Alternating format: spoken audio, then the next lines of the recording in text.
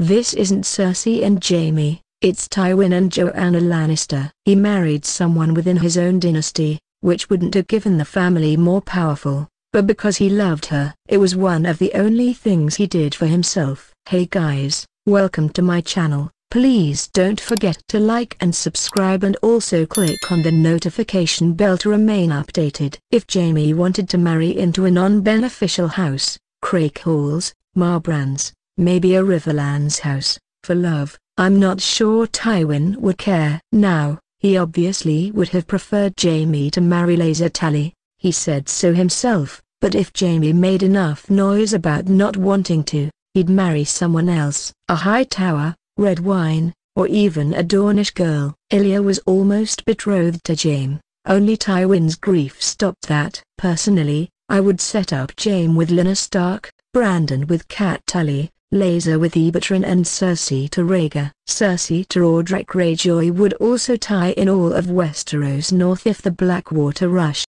Thanks for watching. Please don't forget to like this video and drop comments, and most importantly don't forget to subscribe and hit the notification bell so you don't miss anything.